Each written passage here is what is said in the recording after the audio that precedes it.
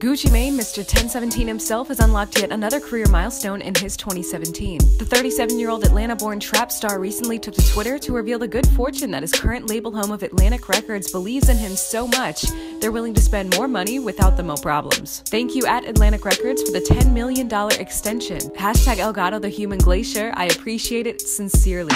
Yep, Guwap secures the bag. Gucci, who was the recipient of HipHopDX's 2016 Hardest Working Artist of the Year award, has been aligned with Atlantic since May of 2016, following his latest release from prison. That truly revealed he had cleaned up his act for good. It was then he and his clones dropped the bangin' single First Day Out the Feds and haven't looked back since, releasing an onslaught of new albums and mixtapes, and even an autobiography. Of course, all these musical accolades predated the bigger event, as in the main event, his marriage to his longtime love, Keisha Kayor, this past Woptober. The lavish affair was blessed by dozens of celebrities and even featured a $75,000 wedding cake.